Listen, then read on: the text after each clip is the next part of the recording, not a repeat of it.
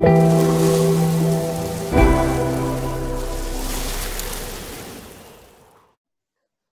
everyone, welcome back. So in this lecture we are going to discuss about the undamped free vibration response of single degree of freedom system.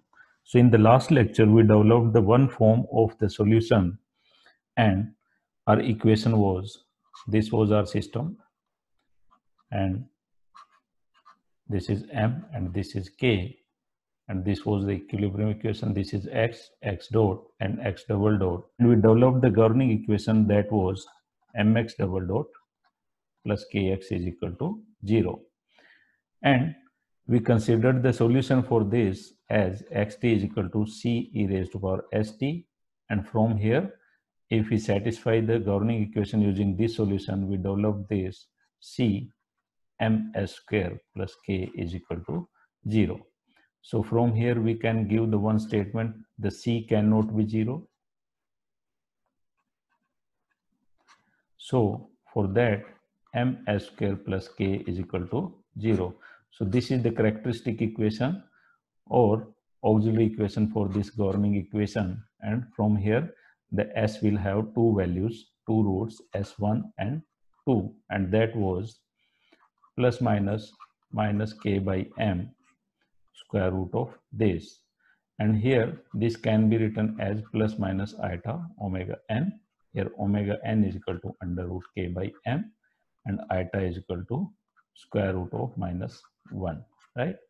And as we know that the both of the values of s will satisfy this equation, so the complete solution or generalized solution for this equation can be written as xt c1 e raised to power s1t plus c2 e raised to power s2t, and this was c1 e raised to power iota omega n plus c2 e raised to power minus iota omega n, right?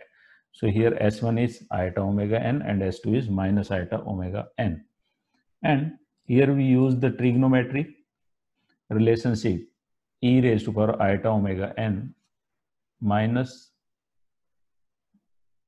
plus e raised to power iota omega n t can be written as cos omega n t plus minus iota sine omega nt. And if we use this trigonometric solution or trigonometric relation here, then we'll have one solution, that was a1 cos omega nt plus a2 sine omega nt. Here a1 and a2 are constant, as c1 and c2 are constant, so a1 was c1 plus c2. So this is the addition of two constants, so can be written as new constant as a1, and a2 was iota c1 minus c2. So this is also constant, so this can be written as new constant a2, right? So here a1 and a2 we find out using initial conditions, and initial conditions was displacement at t is equal to 0 time, that was x naught, and velocity at t is equal to 0 time, that was x naught dot. So using these two initial conditions in this equation, we find out a1 was x naught and a2 was x naught dot over omega n. So complete solution, if we insert the value of a1 and a2 at this place, then this becomes x naught cos omega n t plus at the place of a2 we write x naught dot over omega n sine omega nt. So this is the complete solution, right? So this was the first form of the solution. Okay, so this solution is the first form of the solution. So this form can be represented in another form, and that we'll discuss in this lecture, right? So here this is the first form. Let's consider a1 equals to, here in this solution we consider that a1 is equal to a cos phi and a2 is equal to a sin phi. So if replace a1 and a2 in this solution, then this can be written as xt at the place of a1, this is a, cos phi. So we can write A cos omega and T cos phi. At the place of A2, we can write A sin phi. So this can be written as A sin omega and T sin phi. And this can be written as A cos omega and T minus phi, right? And A can be find out using these two. We can find out A equals to A1 square plus A2 square, right? So A1, we know that this is x naught.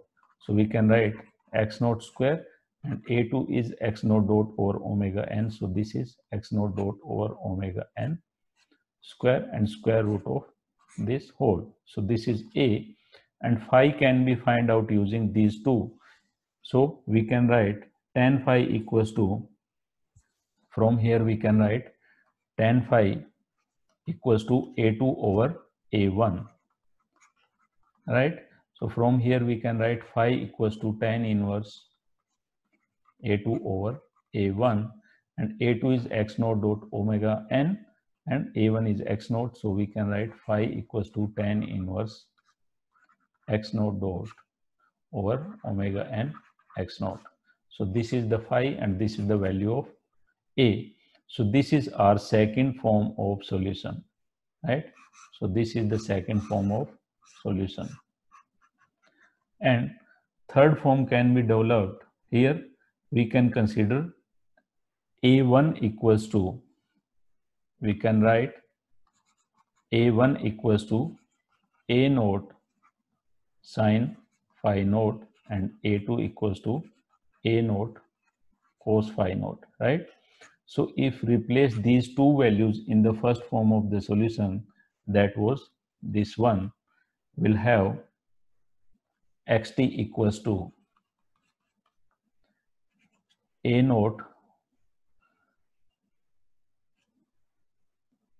cos omega n t sin phi naught plus A naught sin omega n t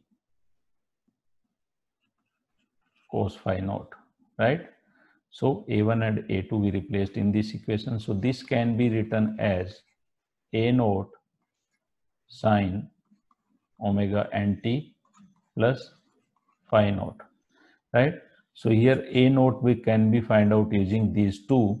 So A naught is equal to A1 square plus A2 square and square root of this. So if replace the value of A1 and A2, that would be x naught square plus x naught dot over omega n whole square of this and square root of this. And phi can be find out, phi naught can be find out using these two. So we can say tan phi naught is equal to A1 over A2. So you can write tan phi naught is equal to A1 over A2. So phi naught can be find out using tan inverse A1 over A2, and as we know that A1 is equal to x naught and A2 is x naught dot over omega n. So this is the value of phi naught, right? This is the value of A naught. So our third form of the solution becomes this one, right? So we have three form of the solution, right? These three forms,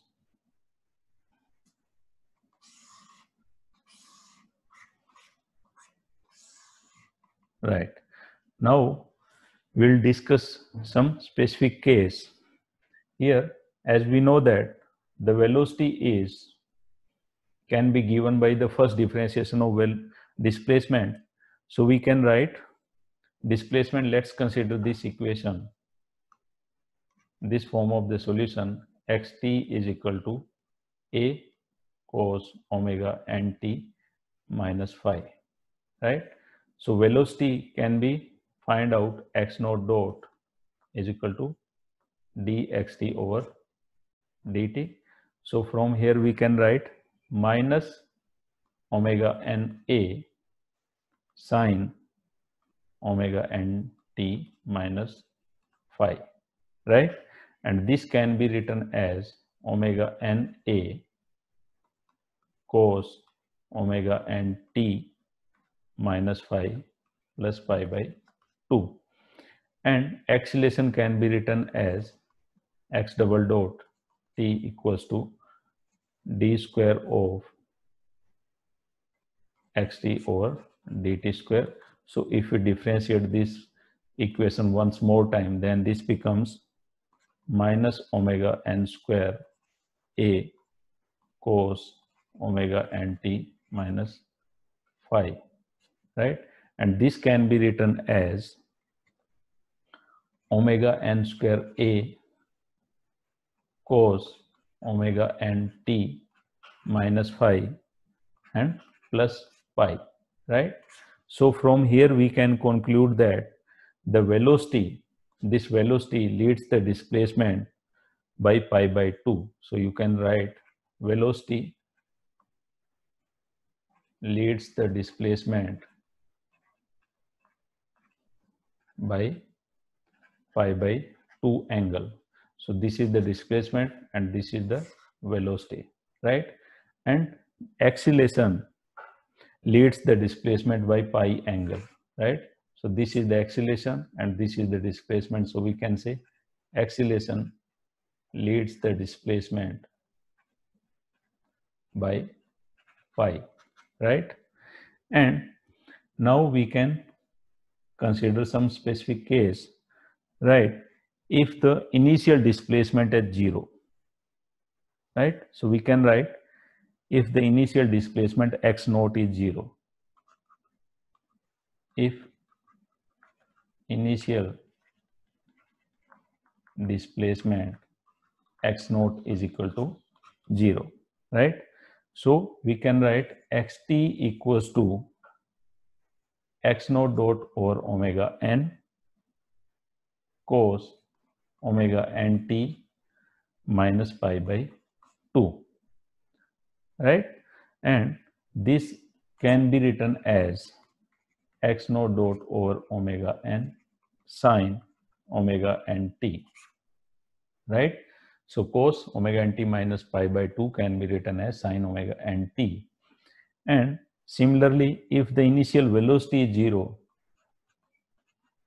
if the initial velocity, that is x naught dot, is equal to 0, then xt can be written as, or xt becomes x naught cos omega n t, right?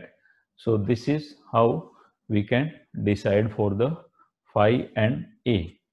Now we need to be careful while deciding the phi in these two form of the solution. So here this is the one form, xt is equal to a cos omega n t minus phi, and the second form is xt is equal to a naught sine omega n t plus phi naught. So at the time of deciding the phi and phi naught, or obtaining the phi and phi naught, we need to be careful because phi can be positive, like we can say phi can be positive when x naught and x naught dot over omega n both are positive, right? Because tan phi is equal to, or we can write tan phi is equal to x naught dot over omega n x naught, and phi equals to tan inverse x naught dot over x naught, or multiplied by omega n. So phi is positive when x naught and x naught dot over omega n both are positive, or x naught and x naught dot over omega n both are negative. So in these two cases, the phi will be positive. So we can decide if this is how, if this is represented x naught over omega n and this represents x naught, right? So if this is the case, when x naught and x naught dot over omega n both are positive, right? So here phi will be positive and x naught is also positive and x naught dot over omega n is also positive. So if this is the case, then we have to take the value of phi which lies in the first quadrant, right? So phi of the first quadrant we have to choose and we need to put in the solution, right? And phi will be negative, right? So phi will be negative, right? You can say phi will be negative when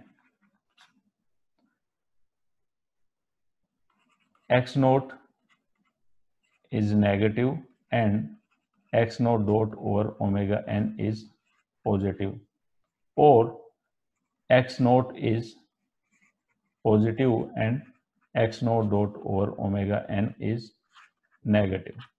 So in this case, the phi will be lie in the second or fourth quadrant. So if the x naught is negative, so first case, if the x naught is negative and x dot naught over omega n is positive, so we have to take the value of phi which lies in the second quadrant, right? If this is the case, x naught is negative and x naught dot over omega n is positive.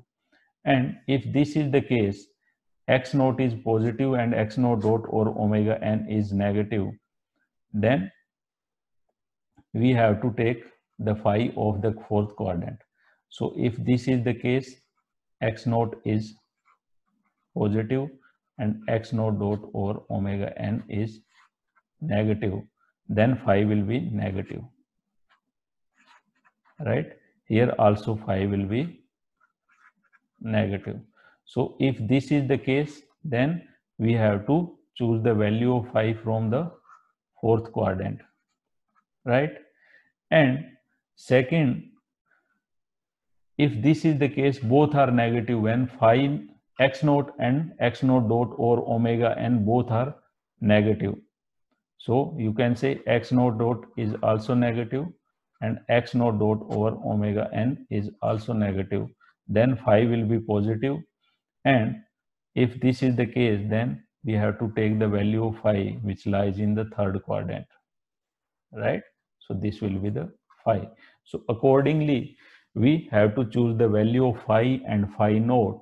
Those depends on the value of x naught and x dot over omega n, right?